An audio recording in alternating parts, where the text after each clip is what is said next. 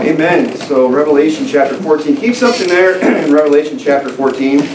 We'll be coming back to that. And go ahead and turn back to Revelation chapter 7. I want to talk this morning a little bit about the 144,000. The title of the sermon is The Example of the 144,000. I think there's some things that we can learn about these unique individuals in the book of Revelation, the 144,000 that we can apply to our own lives. And I just kind of want to take a look at them this morning and see what we can get out of it. But whenever we deal with this group of people, the 144,000, you kind of have to, you can't really touch on the subject without dispelling this false doctrine that's out there that's taught by Jehovah's Witnesses in particular, that the 144,000 are this elite group of believers, that they're the only people that get to go to heaven, this kind of teaching that's out there. So I kind of had to touch on that in the beginning of the sermon, but towards the end, the majority of the sermon, I just kind of want to spend making application about some of the attributes of these 140,000 men that we can apply to our own lives. But the first thing we have to get here is the timing or the context of where these men are in prophecy. What point do they show up? Now, if we were to read the whole scripture and get it in context, we would see that they show up after the sixth seal and prior to the seventh seal. So you have the first 7 seals, and then you have the trumps and the vials. Those are two distinct parts of the timeline in Revelation. And the 144,000, they show up here in Scripture in between that 6th and 7th seal, just before God begins to pour out His wrath. So it says there in verse 3 of Revelation chapter 7 and verse 1, well, let's just begin in verse 1, excuse me. It says, "And after these things I saw 4 angels standing in the 4 corners of the earth, holding the 4 winds of the earth, that the wind should not blow on the earth, nor on any seed, nor on any tree. And I saw another angel ascending from the east, having the seal of the living God, and he cried with a loud voice to the 4 angels, to whom it was given to hurt the earth and the sea, saying, Hurt not the earth, neither the sea, nor the trees, till we have sealed the servants of our God in their foreheads. And I heard the number of them which were sealed, and 144,000 of all the tribes of the children of Israel." So you have to see there, look there in verse 3 where it says, saying, the angel tells them to hurt not the earth, neither the sea, nor the trees, until we have sealed the servants of our God in their foreheads. Now, this is what happens, this hurting of the earth and of the trees and of the seas, that's what happens after the 7th seal is opened. And we know chapter 6 is the opening of the 6th seal. Now here we are in chapter 7, where he says, don't hurt the earth, don't hurt the seas, don't hurt the trees, which is what takes place after the fact, when the 7th seal is open and the 7 trumps of God begin to sound. It says there in Revelation chapter 8, verse 1, "And when he opened the 7th seal, there was silence in heaven about the space of half an hour, and I saw the 7 angels which stood before God, and to them were given trumpets." Right, so we see the 144,000, and then we see that 7th seal being opened, and the 7 angels giving the 7 trumpets and the 7 vials of the wrath of God. Now, we could further prove this if we look there in Revelation chapter 7, or excuse me, Revelation chapter 8, beginning of verse 6, "And the 7 angels which had the 7 trumpets prepared to sound, the first angel sounded," and what happened there? It says towards the end, "And the 3rd part of the trees was burnt up and all the green grass." Look at verse 8, "The 2nd angel sounded," look towards the end there, "The part of the sea became blood." And then it says there in verse 10, "And the 3rd angel sounded," and there at the end of verse 11, "And the 3rd part of the waters became wormwood, and many men died of the waters because they were made bitter." So we see it's the perfect sequence there. They say, don't hurt the sea or the trees or the earth until we seal the 7 our servants, the 144,000 in their foreheads. They do that, and then the vials get poured out, and what's the first things that get hurt? The earth, the sea, and the trees. So that's the timing of it right there. That's when they show up in Scriptures between that 6th and 7th seal. Now, what we really want to deal with, more than the timing, is the identity of the 144,000. Who are these men? Who are these people that have such a unique place in Scripture? And is Karen available? No, she's in there. Can you just have her give me some? Yeah, perfect. These are mine here. She knows what I need before I even ask sometimes. So, what's more important than that is the identity of the 144,000. Who are they? Well, it's really clear who they are. I mean, there's really no mystery about it. It's it's not God that's made it a confusing subject. It's man that likes to muddy these waters and make this hard to understand and try to confuse people about this. The Bible's really clear about who these people are, and it's clear about who they aren't.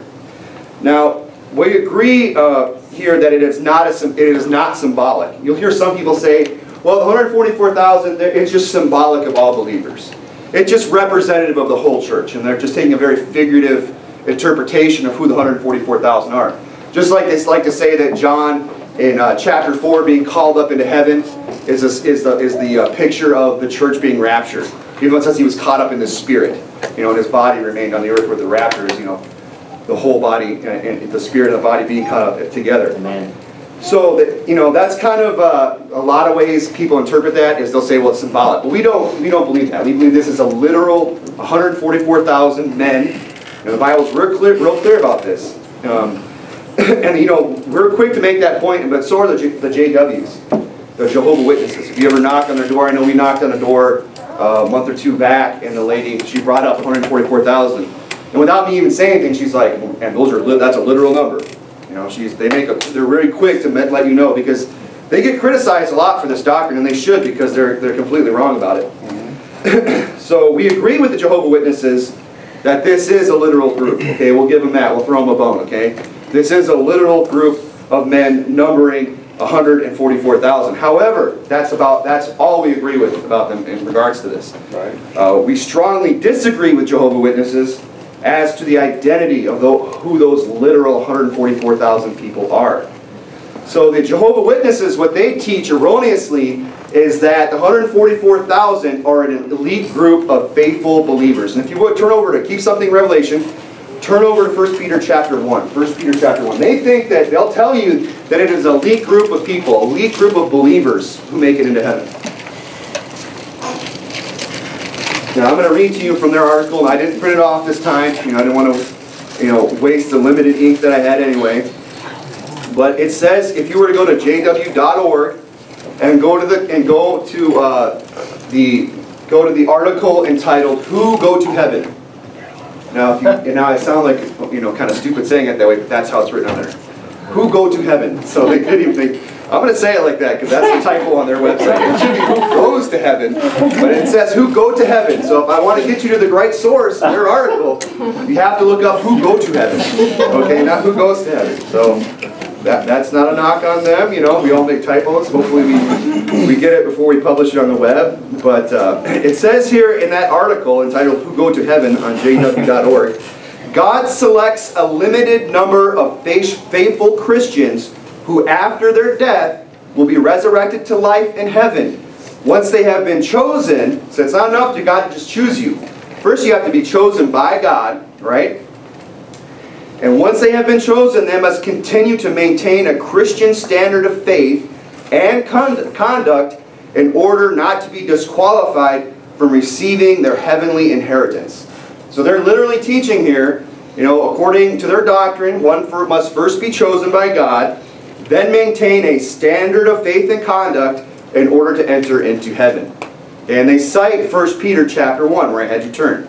This is their proof text. It says 1 Peter chapter 1, verse 3, "Blessed be the God and Father of our Lord Jesus Christ, which according to His abundant mercy hath begotten us again unto a lively hope by the resurrection of Jesus Christ from the dead, to an inheritance incorruptible and undefiled, and that fadeth not away, reserved in heaven for you." So there you go. It's crystal clear that God chooses people, right? And that they must maintain a standard of faith and practice in order to be worthy of that calling. Now, anyone who just reads over that doesn't walk away with that interpretation. No. Someone has to tell you that. That's why they just put the reference there. They don't actually quote the scripture and expound upon it in these articles. They'll just make their statement, whatever false doctrine they want to teach, and then they'll just put the reference in there, hoping that you won't actually take the time to go and read it, and actually read for yourself what it's saying. Now, we do want to break this down, okay? If they did quote the scripture, well, let's break it down a little bit. Let's break down 1 Peter chapter 1. First of all, it says there in verse 4 that we come to an inheritance in heaven, okay? That we are come to an inheritance in heaven. Now, how do we get to that inheritance in heaven? Well, it says that in verse 3. It says, by having been begotten, right? Born again. That's how you come to the inheritance. Not by having a standard of Christian conduct. Right. That's not what the scripture is teaching here. It says that we come to the inheritance in heaven by having been begotten by the resurrection of Jesus Christ. That's how I'm going to heaven. That's how I'm going to get there. It's because I've been born again by putting my faith in the death, burial, and resurrection of Jesus Christ. Amen. It's not because God chose me. It's not going to be because, you know, I've lived a certain standard of Christian conduct in my life that I've been good enough in order to earn my way into heaven. That's not how I'm getting there. And anybody who believes that they're going to work their way into heaven by their own good works is going to split hell wide open. Amen. People that teach this doctrine are teaching a false gospel. They're teaching you that you have to work your way into heaven. It says there, furthermore, in verse 4, that inheritance is reserved in heaven for you. It's not earned, it's reserved. Now think about this. You know, have you ever reserved anything? Have you ever reserved a seat somewhere? You ever called ahead to maybe a nicer restaurant and say, hey, I'm going to show up at a certain time and I expect this many seats to be waiting for me. And they'll say, well, yeah, no problem. We'll just make sure you know that when you get here, you've been behaving. And we'll see. We'll talk to somebody, and if you've had a good day, maybe we'll let you sit down. That's not how reservations work. Yeah. Now you think about a guy who buys season tickets to some sporting event. I mean, he's guaranteed a seat. He's guaranteed. He's expecting when he walks into that arena or stadium that he's going to be able to go to a section and find a seat because he paid money. It's reserved for him.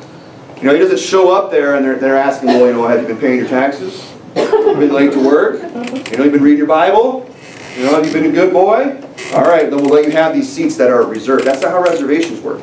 And the Bible says that these seats in heaven, our place, our inheritance in heaven, is reserved for us by the resurrection of Jesus Christ. It's not earned. It's not something that we have to wonder about. It's something that we know is there. Right. In fact, if you would, turn over to Ephesians chapter 2. Ephesians chapter 2. Our inheritance is reserved in heaven. In fact, the Bible talks about our seat in heaven being so sure, it speaks of it as if we're already there. Amen. It talks about it as if we're already sitting in heaven. We can have such confidence and be so sure of the fact that our reservation is there in heaven. Our heavenly seat is there. The Bible talks about it as if we're already there. Look here in Ephesians chapter 2, verse 4. But God, who is rich in mercy, for his great love wherewith he loved us, even when we were dead in sins, hath quickened us together with Christ. By grace are ye saved, and hath raised us up together and made us sit. That's past tense. He has already made us sit together in heavenly places in Christ Jesus. So again, who is it? How is it that we get to this inheritance? Well, it's God who loves us. When he hath quickened us, when we were dead in sins, he already quickened us. It wasn't what we did, it's what he did. And hath raised us up together, and what does he do? He makes us sit. He's the one that makes us sit. He doesn't just say, well, there might be a seat for you there. He says he has made us to sit together in heavenly places with Christ Jesus. Amen. And why? Why does God make it so easy? Why does God make it so easy that he does all the work to get us there and reserves that seat in heaven for us and makes us to sit in heavenly places? Why is it that he extends such mercy towards us? We'll look at verse 7. That in the ages to come he might show the exceeding riches of the riches of his grace in his kindness toward us through Jesus Christ. I mean, that's the purpose of it. That when we get to heaven and we're seated there, we will all know that the only reason we got there was because of the riches of his grace. Right. Not our own merits, not our own works, not what we have done. Not because like the JWs that think they're going to earn their way in there, that they're going to somehow live a life that's worthy enough and pleasing enough to God in order to go to heaven. We'll understand that it was by the resurrection of Christ, that it was by the riches of his grace, and that it was by his goodness that we're there. And we'll know that for how long? Through all the ages to come. That's what we'll be. We'll be like God. We'll be show and tell for God for the ages to come. To say, this is an example of the riches of my mercy, my grace, and my goodness. I have made these sinners, these who were dead in their sins, I have quickened them and sat them together with me in heaven for all eternity. Amen. Now, if you would, I should have had you keep something there in 1 Peter chapter 1. I apologize, but if you would go back to 1 Peter chapter 1. This article, if you notice, they reference 1 Peter 1, verses 3 and 4. They conveniently leave off verse 5. Because verse 5 is kind of throws it right back in their face. Notice it says here, how is it that, okay, the reservation's there, we have the seat in heaven, but how are we sure that it's going to always be there for us? We'll look at verse 5 of 1 Peter 1. Who are kept by the power of God through faith unto salvation. See, it's God that keeps us. We don't have to earn our way there. Yep. We don't have to wonder whether or not we're ever going to make it, whether or not we're going to be good enough to make it. The Bible says that we are kept by the power of God through faith. It's God that's going to keep us there. You know, and if this weren't the case, if somehow, you know, this promise weren't true, then Jesus is a liar. If what the Jehovah's Witnesses are teaching here, then Jesus is a liar. Because Jesus said in John 14, "Let not your heart be troubled. Ye believe in God, believe also in me. In my Father's house are many mansions. If it were not so, I would have told you. I go to prepare a place for you. And if I go and prepare a place for you, I will come again and receive you unto myself, that where I am, there ye may be also. And whither I go, you know, and the way you know." Jesus promised that He was going to come again and receive us, that we might be where He is. That's the promise of God. Amen. So if what the Jehovah's Witnesses are teaching is true, then we have to earn our way there. Then we're not sure that it's there. That only a select group of people get to go there, the 144,000, well then Jesus is a liar. And we know that God cannot lie. And we also know that Jesus is God. Right. There's another problem that the JWs have, is that doctrine there. Now, who are, again, what is the point of the sermon? We're talking about the 144,000. We're working our way through this, kind of debunking this false doctrine of who they are, who they aren't. And we do believe that they are a very particular group of people. They're a literal 144,000 men. Well, who are they? They are a distinct group of Old Testament Israelites. They are Old Testament Israelites who got saved in the Old Testament the same way everybody else has ever gotten saved, by faith, through grace, by putting their faith in God, by believing in the promise of God. That's how you get saved, and not of their own righteousness, just like it was said of Abraham, that he believed God and it was counted unto him for righteousness. Amen. It's the same way everyone's ever gotten saved throughout all the Bible. We don't believe in dispensations here. Right. We don't believe that they had to work their way into heaven in the Old Testament. That they are saved the way that mankind has always been saved, and that's through faith. So we believe that these 144,000 are actually, I mean, you have to think about it. People are getting, because we don't believe in this doctrine that you know, that the Old Testament saints went to a place called Abraham's bosom, the nice side of hell, you know, where it's a little cooler, and in a holding cell until they were allowed into heaven. You know, that we don't believe that. We believe that they, you know, to be absent from the body is to be present with the Lord. That has always been the case. Yes.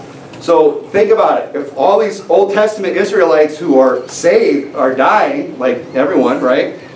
They're going to go to heaven too. So it makes perfect sense. You can see how this false doctrine of dispensationalism just throws off everything.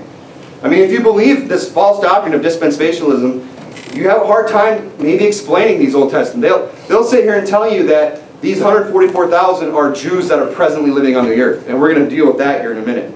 But we believe that the 144,000 are a distinct group of Old Testament Israelites who were saved by faith. Amen. And the Bible's real clear about that. If you go back to Revelation chapter 7, I mean, it's crystal clear. It's plain. It's right on, as the nose on your face. It's as plain as the nose on your face. It's right there on the surface. It says right here, in verse 4, Revelation 7, "And I heard the number of them which were sealed, and there were sealed 144,000 of all the tribes of the children of Israel." That's who it is. They're the children of the tribes of Israel. They're not, you know, you wouldn't say that they're just Gentiles. You wouldn't say that they're believing Greeks or anything like that. It says that they are the children of the tribes of Israel. Now, so the question then becomes, do any of these tribes exist today? The answer is no. Now, you have to remember, people even make the argument, well, there might be a few tribes that can still identify themselves, you know, and I'm highly skeptical of that they're even then, that the tribes have been so dispersed and so intermingled with the heathen and other nations that no one can say that they are of a pure bloodline. Yep. Going back, you know, nearly 7,000 years. I mean, you know, at least 4,000, you're going back that far, thousands of years, and saying that they've kept this just pure bloodline all the way down through the ages. Highly skeptical, and especially when the fact the Bible tells us that God scattered them into all nations, and that God has, you know, even in the Old Testament we see, you know, the vast majority of those tribes, the northern kingdoms, just being intermingled with the heathen immediately, yep, and becoming what's known as the Samaritans. So, you know, Judah, Benjamin, and the Levites, I mean, those were really the only ones that you might be able to say, maybe with a glimmer of possibility, just a shred of possibility, that maintained their identity. Just those three, after the kingdom was divided. I mean, that's where you get the term Jews, right? This meaning they were from the southern kingdom of Judah. That's where that term comes from. Jews does not apply to all 12 tribes. That's why I use the term Israelites. That is what refers to all 12 tribes, the sons of Israel. And again, verses, we won't read it for sake of time, but Revelation chapter 7, verses 5 through 8, not only does it say that they're the children of the tribes of Israel, it goes on and lists every tribe that they're from. It lists the 12 tribes. I mean, could it be any clearer that these are the Old Testament saints from the children of Israel? So the Bible's real clear about that. I don't think I really need to expound that. I don't, if you're struggling with that, see me after the service and we'll read it a little slower for you and you can get that. But it's real clear. The Bible is saying that the children of the tribes of Israel. Now, the point of the sermon though is this morning is, as the title said, the example of the 144,000. The example of the 144,000. See, I think there's certain attributes that we can look at of these 144,000 and apply to our own lives. Because here's the thing, with this 144,000, I think sometimes, and that's why these false doctrines kind of come up, that it's really special and unique to be a part of them, and it is. That's something to be coveted almost, that it's something that we should, as Jehovah's Witnesses would teach you, it's something you should strive after, it should be something that you try to attain unto. But, so we can kind of get this attitude or this idea that the 144,000 are this elite group that are, that they're better than everybody else. Well, it's just that they have a unique purpose, in the end times. And God has just used them in a unique way.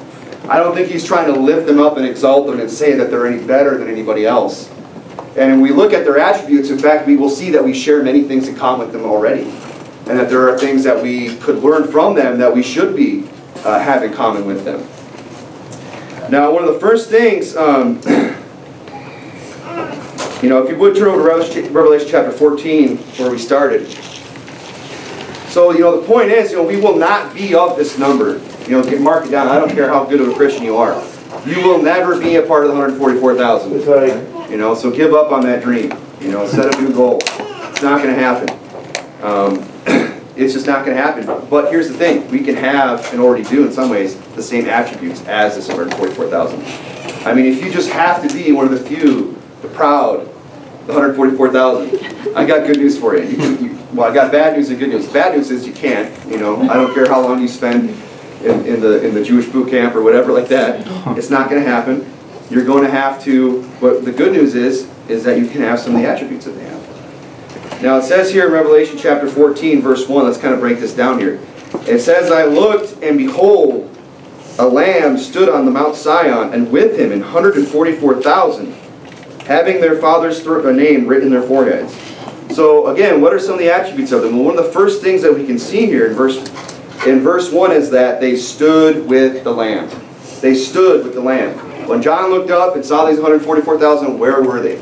They were standing with the Lamb. And who is the Lamb? The Lamb is Jesus. He is the Lamb that's slain from the foundation of the world.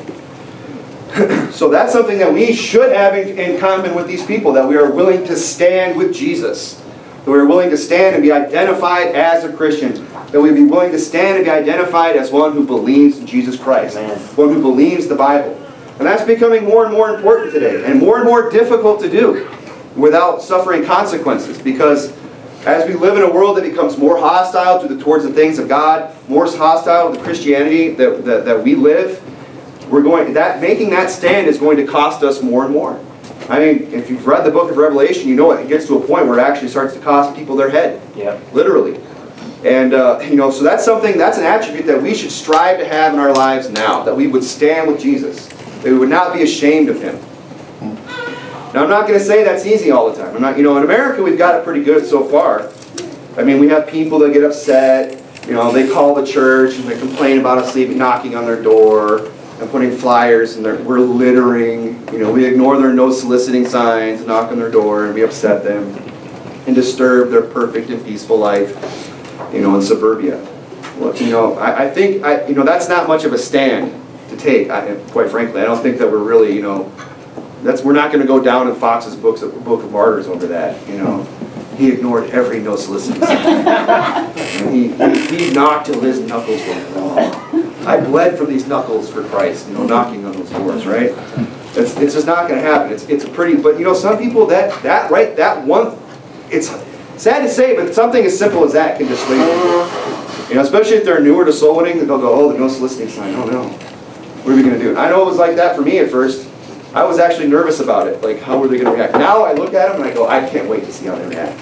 I really can't. And now they're, even in some of the neighborhoods up in Phoenix, now they're getting the ones where it's not just like, you have the little narrow ones, there's no sense. Now they have ones that it's like a warning sign. It's like black and white. I'm surprised there isn't like a little picture of a stick man, like one yelling at the other, But it says, no soliciting, this includes religious, blah, blah, blah. And it just lists everything that they don't want anything to do with. Now they used to have the ones that are real decorative, that kind of make a joke out of it. We found Jesus, we own a vacuum. Unless you have cookies, go away. Unless you're selling cookies, we're not interested. I'll knock those too. Now it's just like a placard, like don't feed the bears.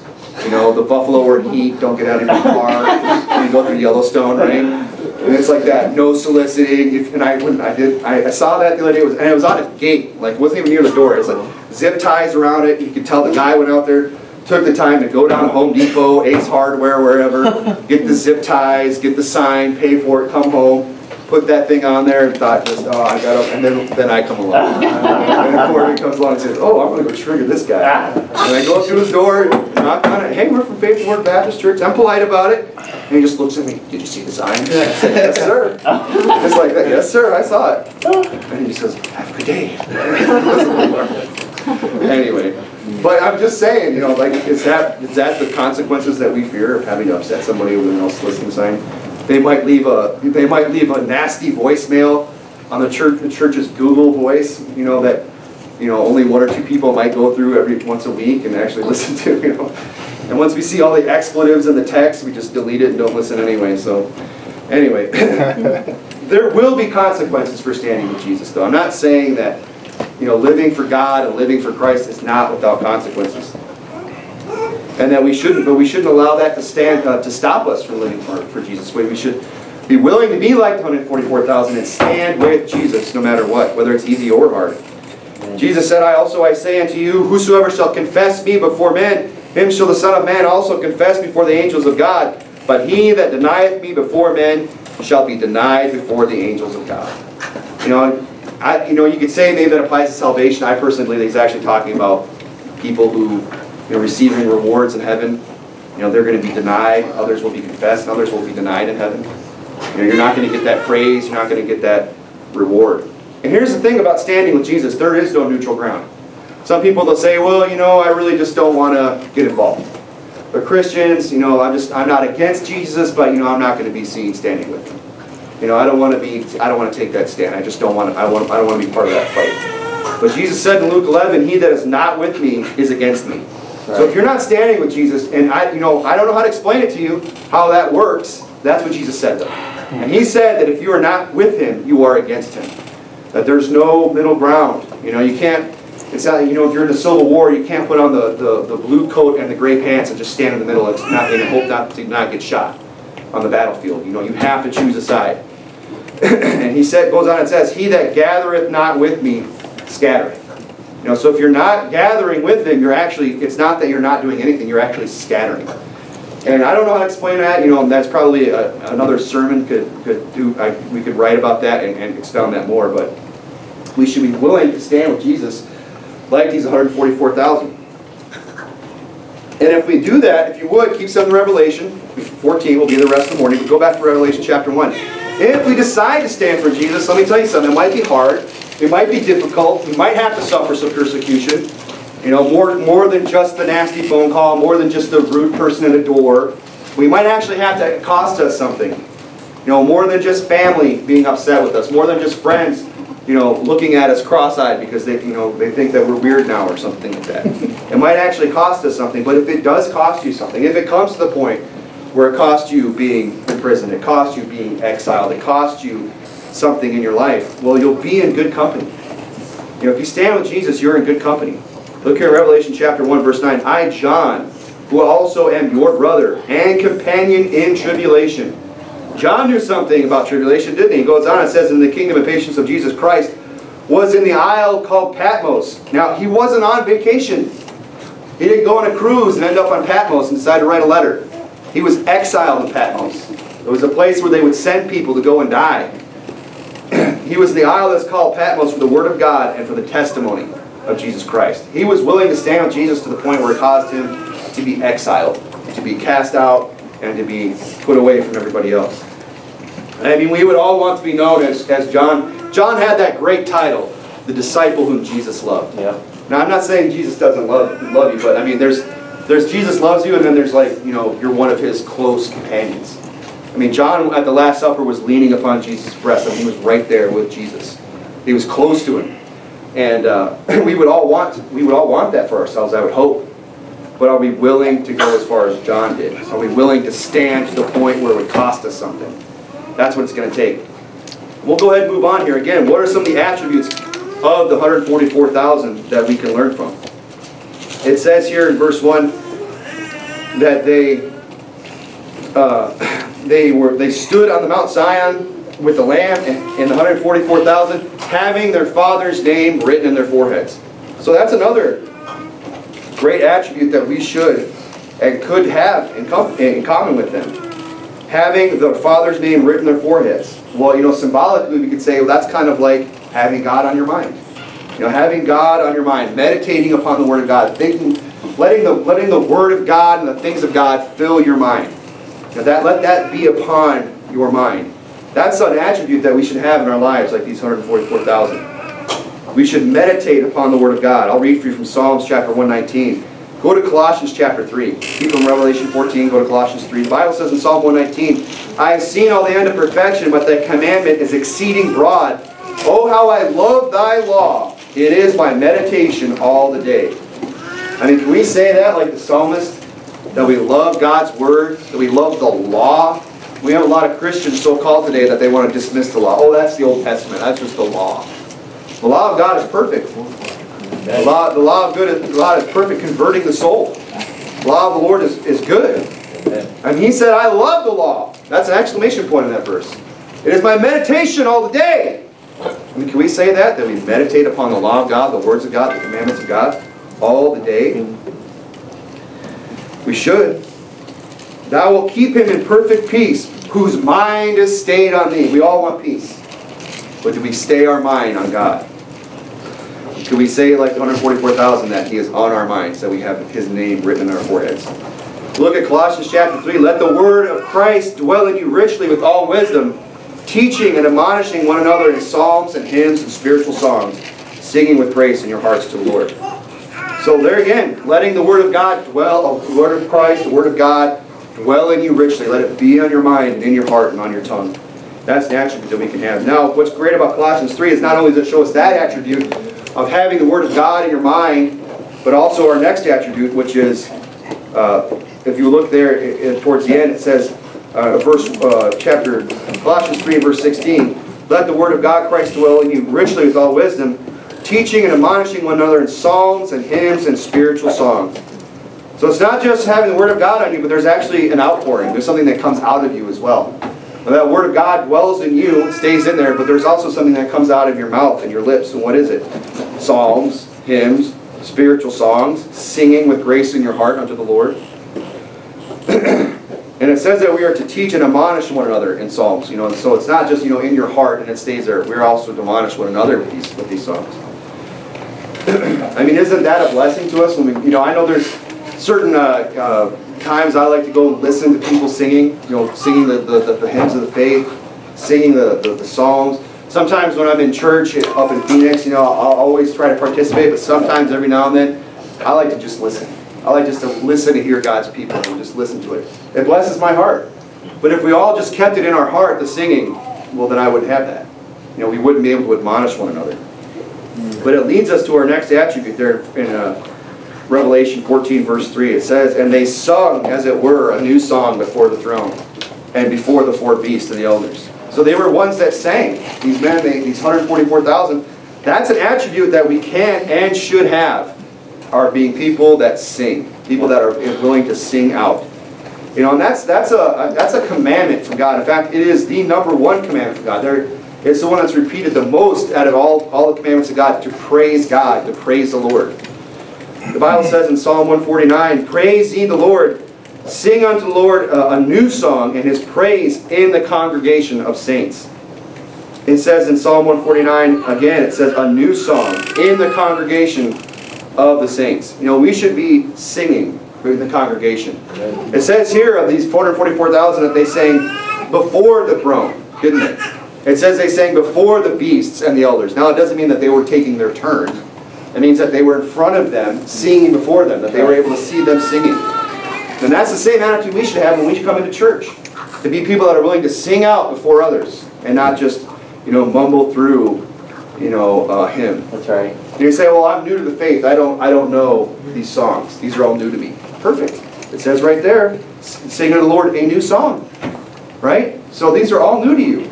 So you can still keep that commandment. You can sing unto the Lord a new song in the congregation of the saints. Now, we have just as much reason to sing as they did, don't they? I mean, they're standing with the Lamb. They're up in heaven. I mean, obviously they're singing because they want to. It's in their heart. But let me tell you something. We have just as much reason as the 144,000 to sing. The Bible says, I will sing unto the Lord because He has dealt bountifully with me. Amen. I mean, can we not say that about ourselves, that God has dealt bountifully with us?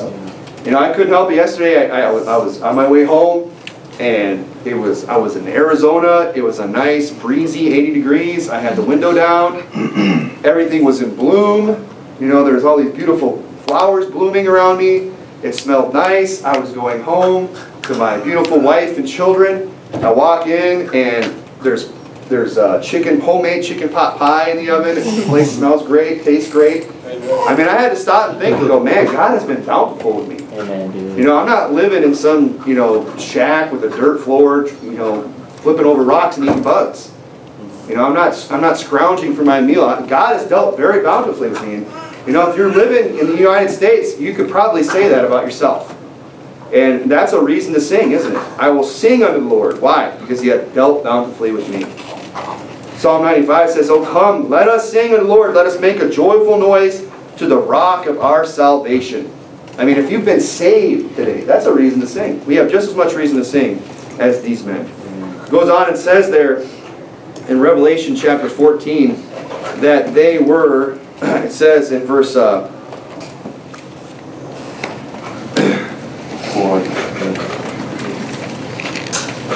No. Just start in verse 2. And I heard a voice from heaven, and the voice of many waters, and the voice of a great thunder, and I heard the voice of harpers harping with their harps, and they sung a new song, as was a song before the throne and before the beast and the elders. And no man could learn that song with the 144,000 which were redeemed from the earth. Now, don't we have that in common with them? Are we not also redeemed from the earth? Did God not also redeem us in Christ? Of course He did. So here's another attribute that, you know, everyone wants to, you know, they think this is some elite group that they would love, you know, the JWs want to go so far to teach false doctrine about it. You know, but we see here that we have so many of these attributes already in common with these people. And one of them is that we are redeemed in Christ. The Bible says in Galatians 3 that Christ hath redeemed us from the curse of the law, being made a curse for us, as it is written. So, you know, Christ has already redeemed us. We are just the same as they, redeemed from the earth. I'm running out of time here, so I'm just going to move along here, but what's another one of these attributes? It says that they were redeemed from the earth. Look at verse 4. These which are they which were not defiled with women, for they are virgins. These are they which follow the Lamb whithersoever they go. They follow the Lamb. I mean, is that not something we should have in common with these people? And this is something that we should have in common with the 144,000. This is an attribute. This is an example of them, from them that we need to learn. You see, following the Lamb, following Christ, that's what makes a disciple a disciple. That's really what it means to be a disciple, to follow somebody, to put yourself under their teaching, and to learn from them. So that's something that we need to do. Now, I won't turn you back to Revelation 7, but it's interesting there. It says that they were not to hurt the earth, the sea, the trees, until they sealed what? What did they call the 144,000, Revelation 7? They called them the servants of our God. Yep. So these elite men, this special group of people, these very unique people in Scripture, what are they? Well, they're servants. It says that they are the servants of our God. And that's what we need to be. If we want to be, you know, have an attribute, have something in common with these men, we need to follow God. We need to be His servants. Now let me say this. If that was easy, everyone would do it. If that was easy, everybody would do it. I mean, it's not exactly a packed house in here. You know, we're not exactly busting at the seams. Because there's a lot of other places where you can go and someone will just tell you that, God doesn't expect much from you.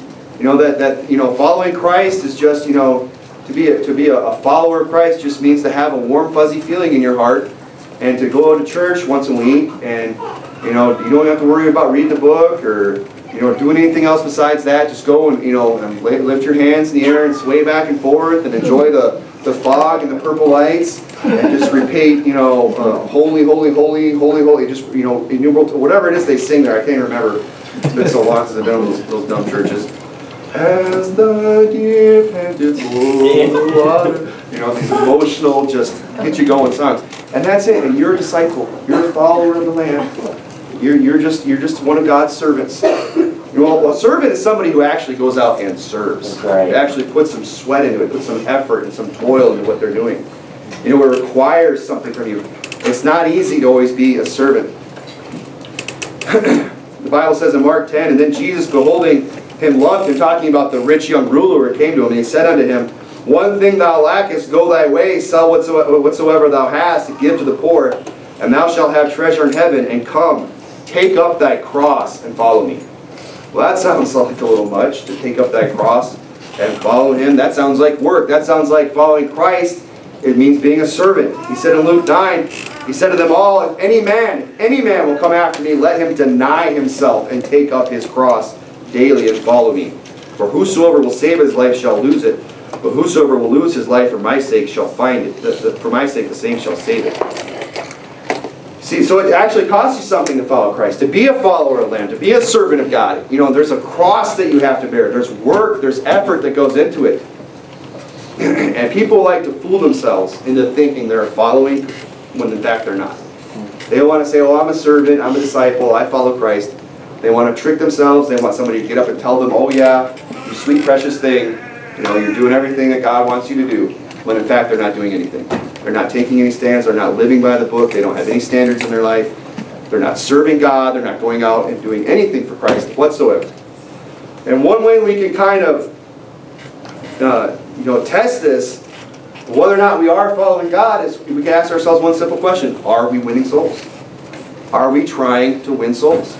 Be it the souls of our children, the souls of the lost that are out in the world, our family, our friends. Are we trying to get them to Christ? Because the Bible said, Jesus said, if you follow me, I will make you fishers of men. That if you follow me, you will be a fisher of men. That if you're following Christ, that is the work of Christ. That is what we are put here to do. To fish for the souls of men, to go out and catch men. Not literally, right? But to get them saved. Yeah. That's what it's talking about there. Jesus said, if you continue in my word, then are you my disciples indeed. If we're following the book, if we're trying to live for God, if we're trying to do the things that the Bible tells us to do, and we're winning souls, then we know that we are the servants of God, and that we are following the Lamb, just as these 144,000 are. Now, one of the last attributes I want to look at here is the fact that it says there, towards the end, I think I skipped over one of them, but it says here towards the end, let me just get to that spot there. Look at verse 5. And in their mouth was found no guile. Well, that's an attribute we should definitely have. Yeah. And that's actually probably one that might take a little bit more work than the others. That might be one that we have to kind of watch and look out for. And guile isn't just, it's not just saying that, they don't say dirty words. It's actually, guile is a lot worse than that. Guile is something, the first time we see it is in Exodus, and I'll just read to you. It says here in Exodus 21, and if a man lie not in wait, but God deliver him into his hand, then I will appoint a place whither he shall flee. So he's talking about if a man kills another man, right? What happens when that happens? That when another person kills another person. He says, and if a man lie not in wait, meaning he's not standing there, it's not premeditated. It's something that just happened. It's a crime of passion. It was an accident. Then he says, I will appoint a place whither he shall flee, so that the avenger of blood doesn't come and shed his blood. And it goes on and says in verse 14, but if a man come presumptuously, premeditated, presumptuous, presuming to do this thing, right? Upon his neighbor, to slay him with what? With guile, it says. To slay him with guile. Thou shalt take him from mine altar that he may die. So guile is a pretty strong word. And when it says that in his mouth was found no guile, I mean, it's an element of premeditated murder. That's what the Bible's teaching us here. That's how guile plays a part. The Bible says in Psalm 32, "Blessed is the man unto whom the Lord imputeth not iniquity, and in whose spirit there is no guile." So guile is not something we want to have in our heart or in our minds or in our spirit. And what is guile? Guile is just cunningness. It's being very sly. It's being trickery. It's trickery. It's trying to trick somebody. Like, hey, come on over and here have a glass of this. Or I'll tell you, there's rat poison in it. It's premeditated murder. This kind of thing. They're tricking people and getting them into a place where they can do harm to them. That's what the guile is. And he's saying that there's no guile in their mouth. They're not using their mouth to try and hurt people and to trick them. And really, the being without guile, it's great that God praises these men for that, but it has its own merits here on the earth. It says in Psalm 34, it says, "What man is he that desireth life and loveth many days, that he may say good?" Every hand would go up, right? Everyone would say, "Yeah, I desire life. I love many days, and I want to see some good while I'm here." That's what they would want. Well, it says here, "Keep thy tongue from evil and thy lips from speaking guile." If that's what you want for your life, to see many days and to have that which is good in your life, well, then you need to keep your tongue from evil and from speaking guile. It says, "Depart from evil and do good, seek peace and pursue it." See, guile in Scripture is something that's often associated with speech. It's something that is often associated with the words that are coming out of people's mouths. Go ahead and turn over to 1 Peter chapter 3. 1 Peter chapter 3. You're going to 1 Peter 3. I'm going to read to you from 1 Peter chapter 2. It says, "Wherefore, laying aside all malice."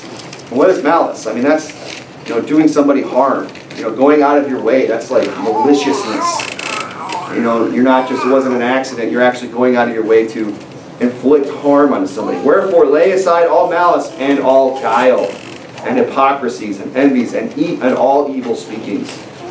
And as newborn babes desire the sincere milk of the word, that you may grow thereby."